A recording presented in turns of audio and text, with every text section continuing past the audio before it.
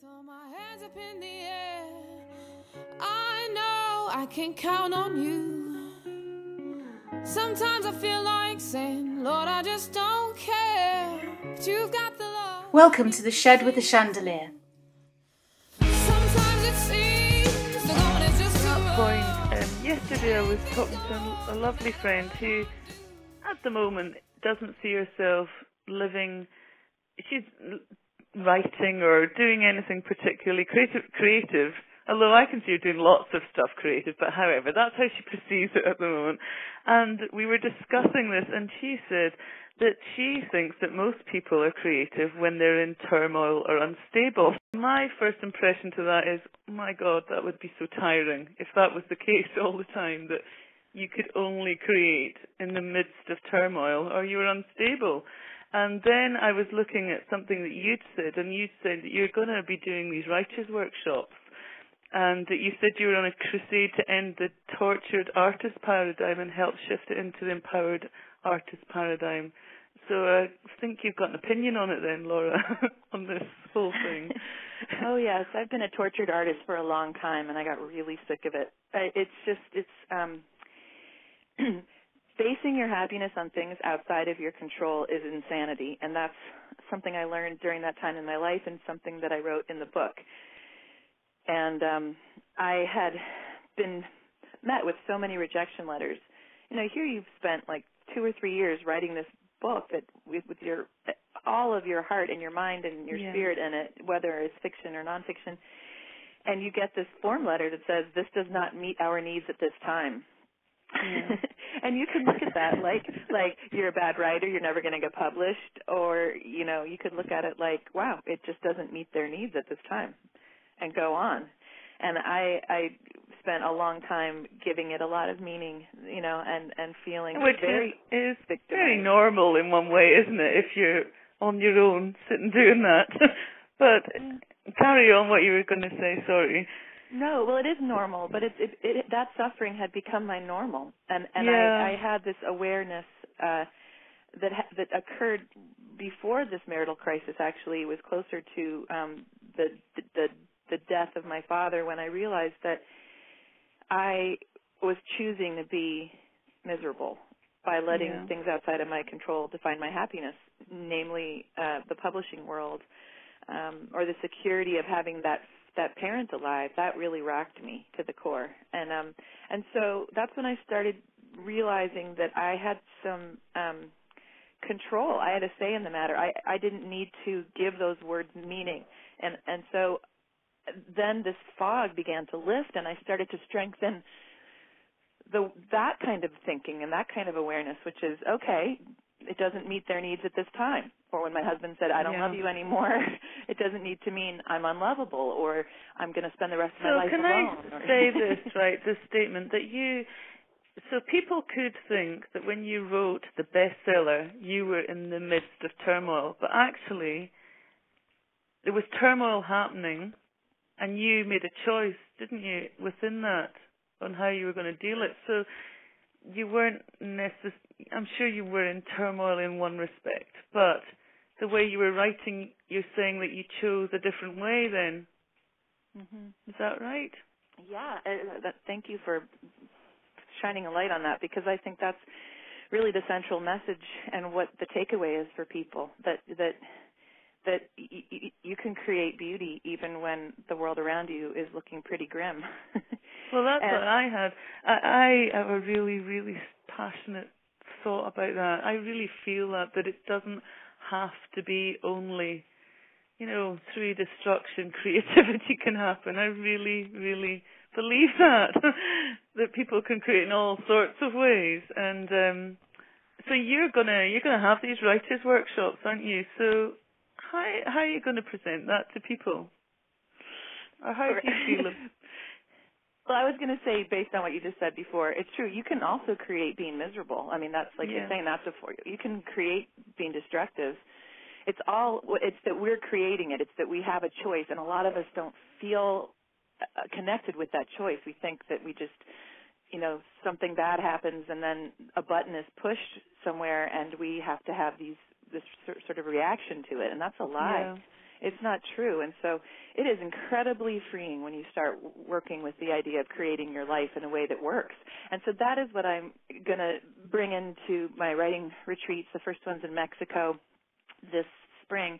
And that is the idea of getting unstuck, seeing how your life isn't working, and getting it to work. And, I'm not a therapist and I'm not a motivational speaker, but I have worked with this in my life as an artist and as a mother and a wife and a friend and daughter and sister. And so I feel like I feel like I can be an authority on it because I have lived it, and it is my practice. And so writing really is my way to life. But it is not my life, and that was the equation I had for a long time. So one of the things I think that's so important about being an artist, in leading the artist's life, is to balance it out with something physical, because I think too many of us feel like these heads floating around in the universe. Yeah.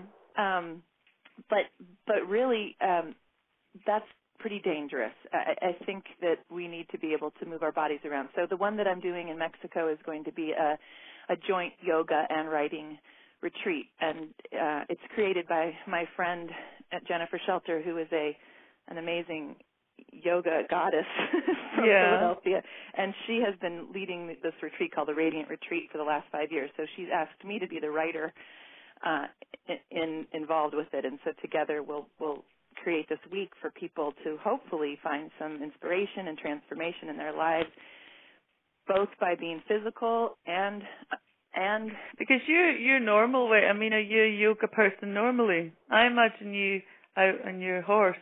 I mean, so your physical day to day, that bit, would that be that for you? How do you do that at home at the moment? Well, at the moment, it's a little rough because it's, there's a thick layer of ice all over everything, but including. I know. Can you hear the rain? We have rain, but we've had drought for many years, and then now we've got having so much rain that we haven't had in 8 years, and it's just starting again. So I hope it's not interrupting because it's pattering down behind. I would love to sit in a house in the midst of a good rain right now. It's lovely, isn't it? It is, and it's been very dry here this winter, so we don't have a lot of snow. It's just like ice. But you're right. I don't practice yoga very often. There have been times when I do. The way that I connect with the physical world is through horses. Yeah. And walking in the woods. And I'm not a real gym person, or I do have a treadmill, but it's pretty much just has a bunch of towels and bathrobes on it right now. But horses, to me, require me to show up in the same way I need to show up as a writer at my writing table, and that is with just, a wide open third eye, if you will, just a complete kind of spaciousness and being totally present and not working with fear. Because with horses, they can feel your fear, and that's when you get into trouble. And so truly just being in the moment and opening yourself Well, I have that. I go walking down a beach and around about, and I notice it often. I'm not the only, but really a lot of the time there's people manically walking, and I'm the only one looking down at the beach and looking at the stones and stuff like that. But that's my time for so that's my balanced time where I'm thinking about all of that, or I'm not even thinking, I'm just being and out and being in the air and doing something else other than what you're working on. And then I find it feeds back into what I'm doing. Yes. Because I've got a clear head. Something always happens, even if I don't feel like taking a walk. And believe me, I wish that I had a beach. In fact, the novel I'm writing right now, the characters are in Bodrum, Turkey right now, hanging out on the beach. Right. Up the road from me. I know. I at some point in my life would like to live on the beach, but it's been the mountains for 19 years for some reason. And mountains are beautiful too. Mountains and snow. You've got a beautiful view. You can see it on the photos you have, don't you, on Facebook and different things. You've got an amazing view. People would pay millions for, wouldn't they? And they do. In Montana. I mean, that's fantastic. So, getting back to that, you're out on your horse and everything. You come up. So the balance that's what you want to introduce into this course that you're going to do, or this retreat. Not this course, a retreat. Yeah, I'm doing, so this first one is going to be a little different because I'm piggybacking on my friend's platform, if you want to use that word. Yeah. But no, but it's good because people like yoga, and it's great, isn't it? It's a different thing to do. So, and it sounds like a beautiful environment and everything that you're going to. Oh, it's going to be in Tulum, Mexico, and we're going to spend the morning doing yoga and then take a break and then spend the afternoon and evening doing writing exercises and sharing our work. And I can't wait, frankly. But the ones that I'm going to be doing elsewhere will be just me, and then I'll bring in there'll be more like 3-day really intensive workshops for people who want to write or who have finished a book, who are more serious writers, not just looking for inspiration and self-expression, but also really trying to learn about craft. And so those will be in Montana, and I'm hoping to do one in Italy and on Cape Cod. Can I come and watch? There's going to be a visual component because I think that's an important part of kind of getting... Well, if you're in Italy, well, anywhere, right? Collages and journals and stuff, too, so it's not all just words that we're going to be playing with. Yeah. Got one woman coming from Australia. Yeah. And people are coming from all over the place, so I can't wait. I think it's going to be great fun. And then the ones I'll do in Montana and elsewhere, I'll bring in private contractors who can do equine therapy with people or do energy work or maybe, guided meditative silent walks in the woods or, things like that will be physical, because that is not my area of expertise. Yeah.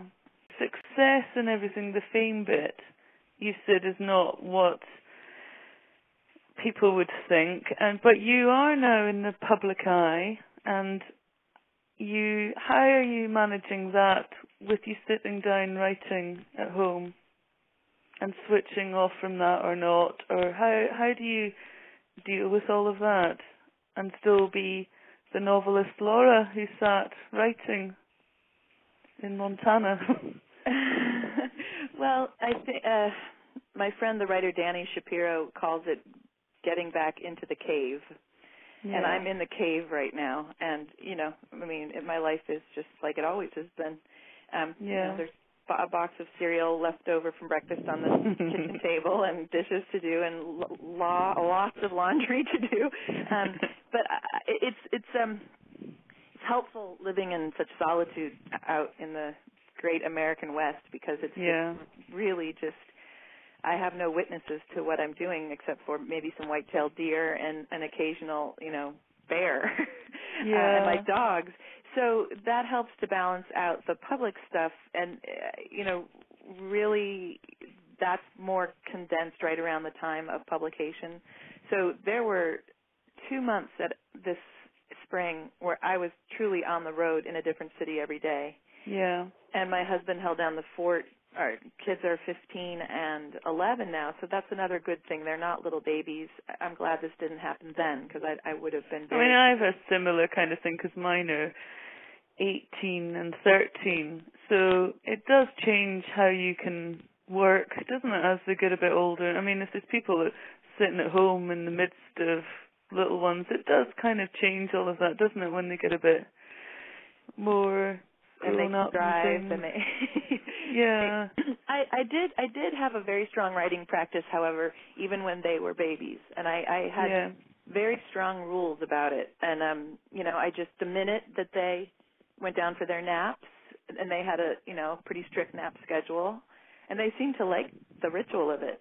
We would read a book, and then I'd sing to them, and then they'd fall asleep, and I would immediately go into my writing room and just... I was talking to a gallery owner the other day, and we were discussing this, and someone else, another artist that's near San Francisco, and that's what she was saying, how she got them to sleep when they were little, then she could get to it, and that's what she did. And so sorry? I was saying you have to be diligent. You have to be, because a lot of people, with writing, I think especially, I hear a lot of people say, I've always wanted to write this one book about, blah, blah, blah, but I just don't have the time. And I really don't have a whole lot of sympathy for that because none of us has a lot of time, really.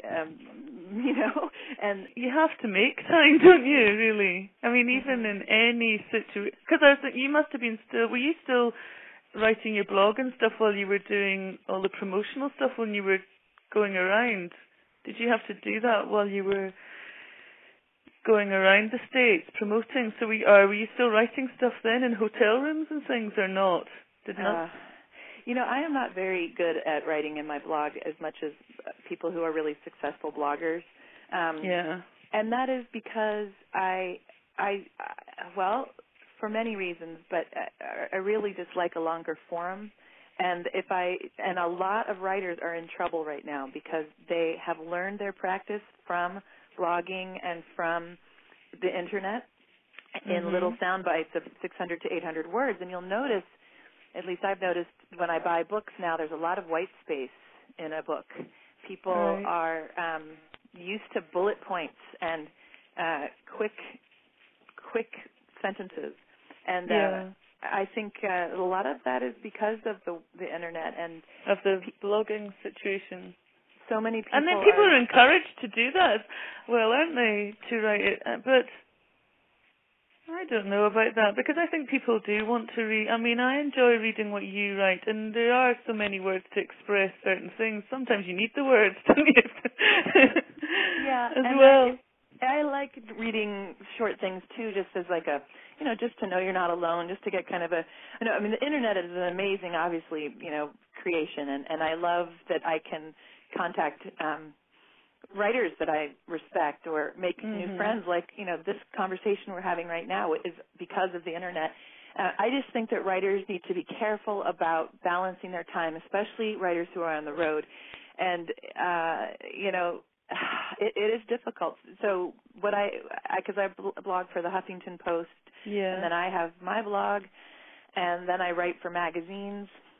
They actually pay you, which is a nice thing. That's nice thing. And then in the meantime, trying to write another book. And now that's another thing that this friend said, that people in motivation, that money must be a big issue, in it. But I mean, you were writing and writing and writing when there wasn't money coming in, weren't you? For your writing.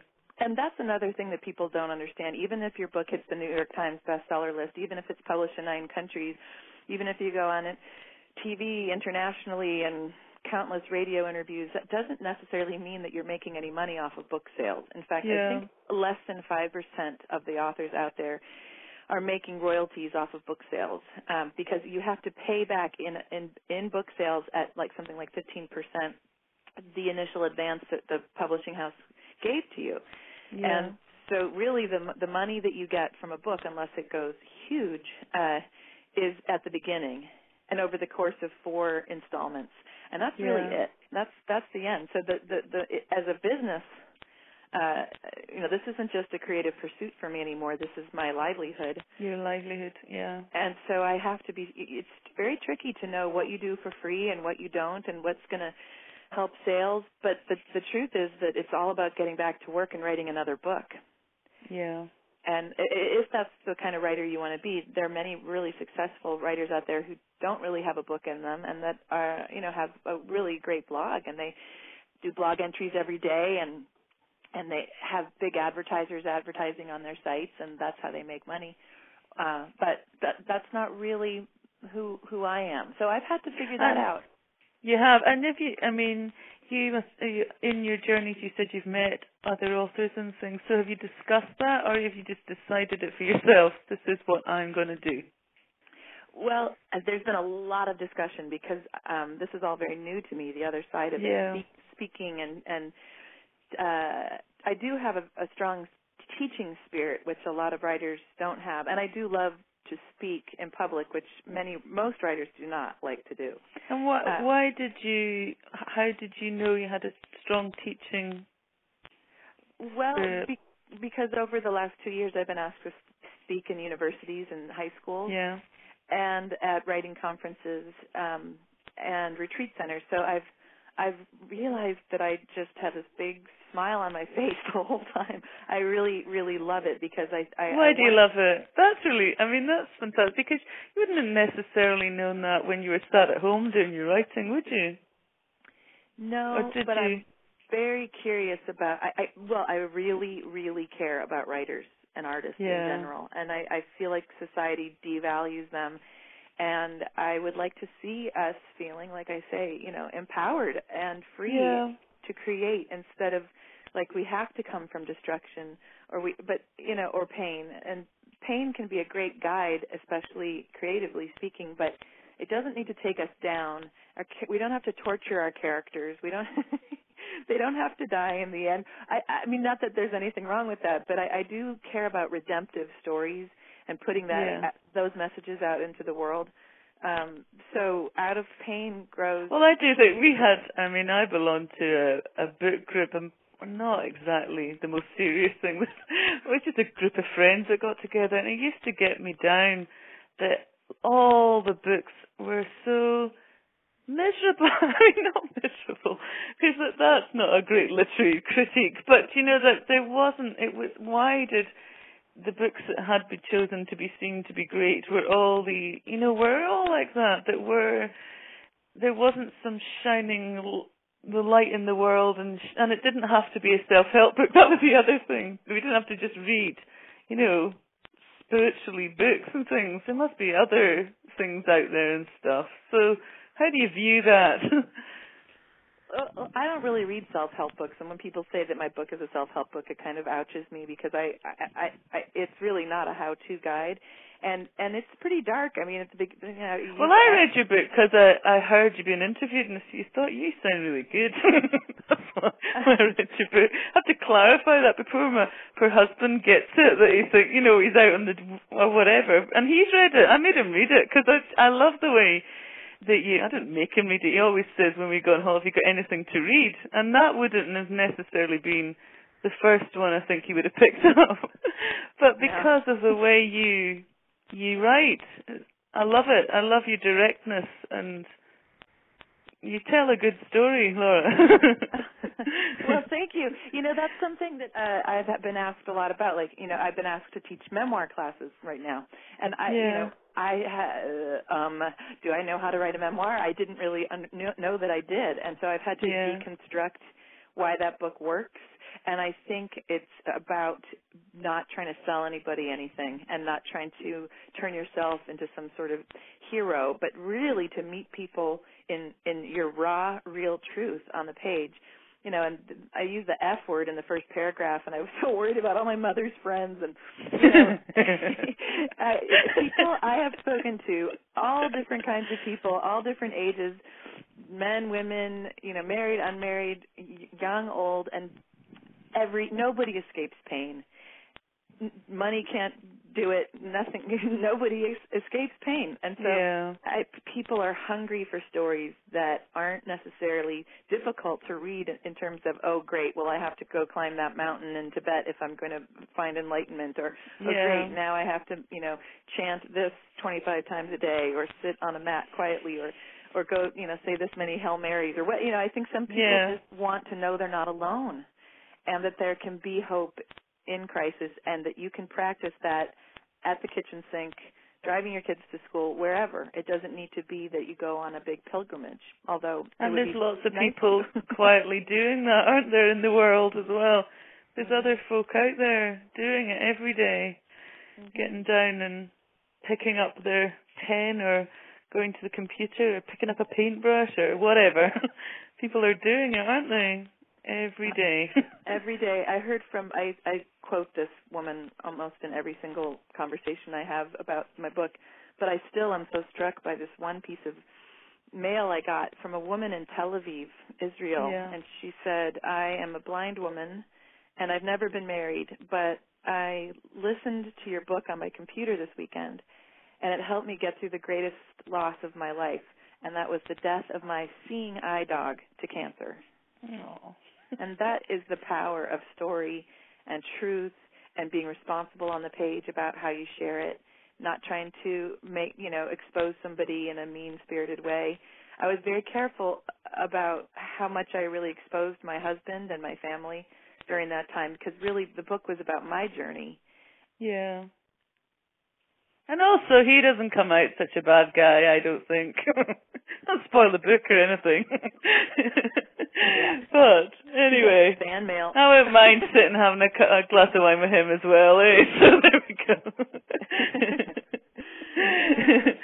But, I mean, also, but it's very, also, quite a, I don't even want to say generous, you build him up too much and all that, but the fact that he didn't go, no way, you putting that out there. I mean, that's quite amazing.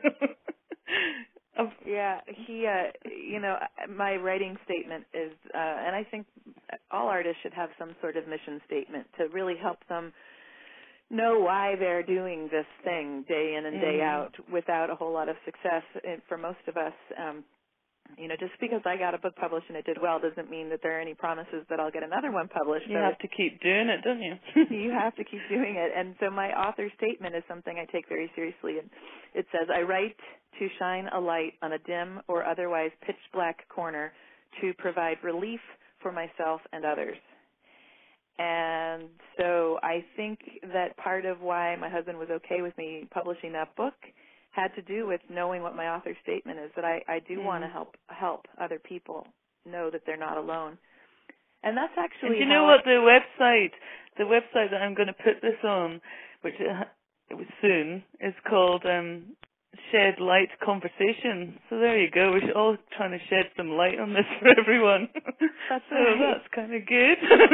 By the way, I would love to come sit in your beautiful studio under that chandelier. You can anytime. Well, you can. We're virtually doing it anyway at the moment, but anytime. But I think I should let you get back to writing because this has been quite a long chat and I don't really want to interrupt your life too much longer. Look, I think I could chat to you all morning or all evening. It's been my pleasure, and I love when somebody really understands what my book is about, and there's nothing I like talking about more than the creative process. So this has been a gift to me too, Tracy. Yeah, so thank you. And also I hope you don't dwell too much on what people are going to be thinking about this next book, but you just go and be you. That's what I hope you're doing right now in your new novel, because that's what people will want. Well, thank you. Yeah, I hope that people will receive my fiction writing voice and not always just the world according to me voice, because that's the architecture on the page that I love the most, and we'll hope that this book I'm writing right now will someday see the light of day. It will, and I have great faith.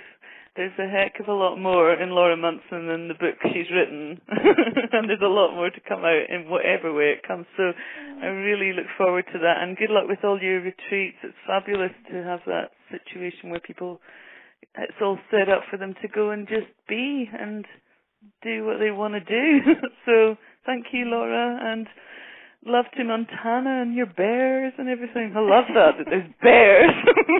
My daughter would love that, a grizzly bear. Well, thank you, and all right. Stay in touch, okay? Okay, take care. I can Bye-bye. count on you. Bye. Bye. Sometimes I feel like saying, Lord, I just don't care, but you've got the love I need to see me through. Sometimes it seems